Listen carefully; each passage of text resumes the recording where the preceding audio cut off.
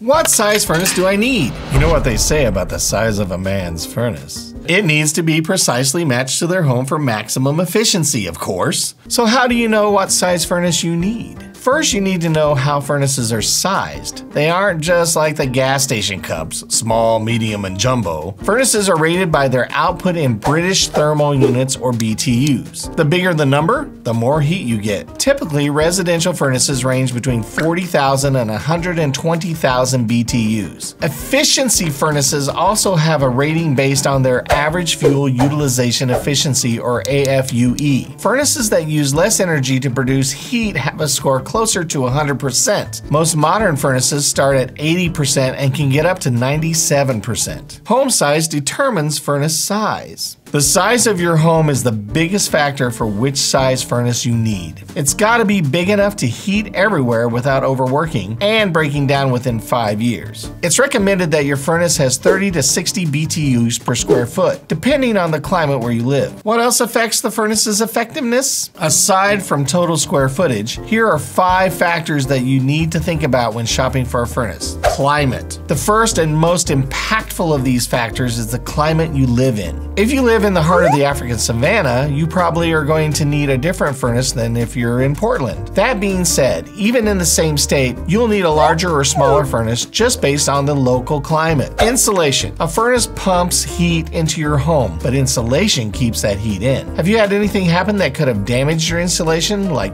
water damage? Do you have a really old home? Certain rooms that aren't insulated at all? Be sure to talk about this stuff with an HVAC pro. Then they will be able to tell you exactly how much money you're spending to keep those buns nice and toasty. What direction your windows face. Your home will naturally be warmer if it gets more sun exposure. If you have more windows facing south, your house will be warmer than another house that faces north or has fewer windows. Efficiency. While the efficiency of your furnace may not have direct impact on the heating it provides, it will impact how much energy it uses. You'll want to keep this in mind if your home requires a lot of heating. This will save you a ton of money on your energy bill. Layout. Think about whether your home has an open design or has a lot of small rooms and corners that can trap heat. If there are open connections between rooms, this will help keep heating even throughout your house. What happens when a furnace is the wrong size? Let's talk about why having the right size furnace is important. Here are some signs and symptoms if your furnace is too small. It runs on super long cycles. Heating throughout your home is uneven. The furnace breaks down more often than it should, or parts don't last their full lifetime. And the energy bill is too high. If your furnace is too big, it'll run in short bursts. On, off, on, off, on, off. This causes it to use more energy than normal, costing you more in energy bills. It'll make certain rooms hotter than you want them to be, and the furnace will have a shorter lifespan. How to find the right size furnace. Galileo once said, "Mathematics is the language in which God has written the universe."